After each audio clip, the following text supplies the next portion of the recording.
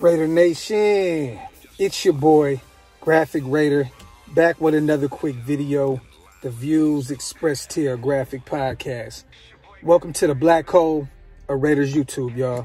Let's get straight to it, man. I'm going to start this off by saying R.I.P. George Floyd.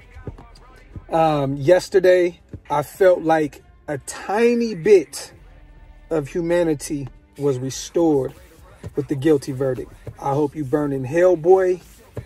This is to the policeman. I hope you burn in hell, motherfucker.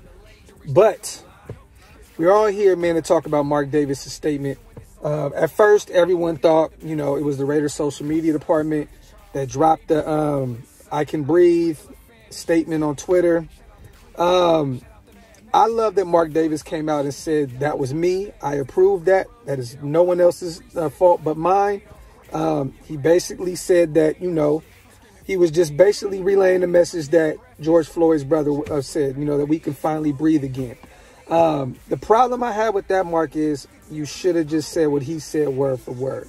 You kind of took his statement and made it yours. And there was just too many things that you could take from that. I mean, let's be honest. Months ago, NYPD policemen were running around with I Can Breathe shirts.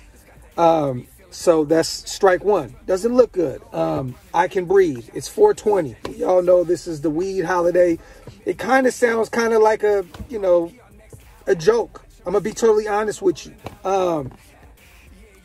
But Mark Davis is a good guy. And we all know he comes from Al Davis's, look, that's Al Davis's son right there, man. Al Davis has done so much. That's one owner for sure, man, that no one can ever question him, being racially driven in a negative fashion anywhere. Like he, the first guy to, sign an African-American coach, a woman, a Latin American head coach. Look, I know that Mark meant no harm by that. It just came off very distasteful because of, yesterday we're all celebrating this, man. We're all celebrating the guilty verdict. We should have just left it there. And the tweet just came out at the totally wrong time. The wording was terrible. Yes, I understand where you were coming from, Mark. And I love that you took full responsibility for it. The only thing I don't understand is why it was still up. I think it's still up right now. You said the only way you'll take it down is if his family says that they are hurt by that. That's not a good look, man. At the end of the day, if the world is going so crazy about it right now, just take it down. Look, man, we're going into OTAs soon. We don't need our players answering these questions right now. They have a lot. We have a lot going on in the world right now. And our team needs to focus on their families first, God first, and focus on getting on the same page when it comes to football. They should not be answering questions outside of that, especially with something like this. We all know this world is fucked up, man. It really is. We're losing our innocent black brothers and black sisters left and right to dirty, crooked police officers. But just take the tweet down, man. Make it easier, man, and just take it down. I mean, don't get me wrong. The damage has already been done.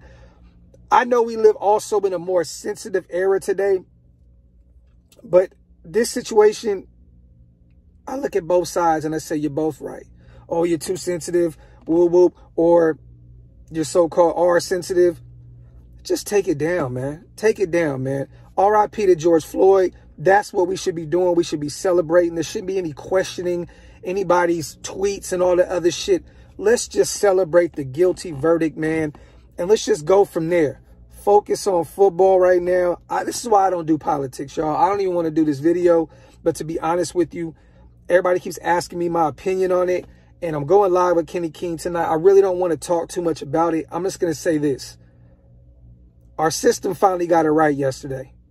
Let's celebrate that. A tiny, tiny piece of humanity was restored yesterday. But we have a lot of work to be done. There's a little girl was just killed by another policeman yesterday. It happens every day. We are nowhere near where we need to be with fixing this shit, man. So I Can Breathe post, it just wasn't the timing of it, just the wording of it. I felt it was just, you know what I mean? You run a $1 billion company, brother. You have to look at things and say, you know what? Everything has to be properly put out, and that wasn't properly put out. It's your boy Graphic Raider. The views expressed here are Graphic Podcast. Shout out to the nation. I love my brothers and sisters. Shout out to George Floyd's family for finally getting some justice yesterday. And one more time, RIP, man, to George Floyd. I love y'all, nation. One.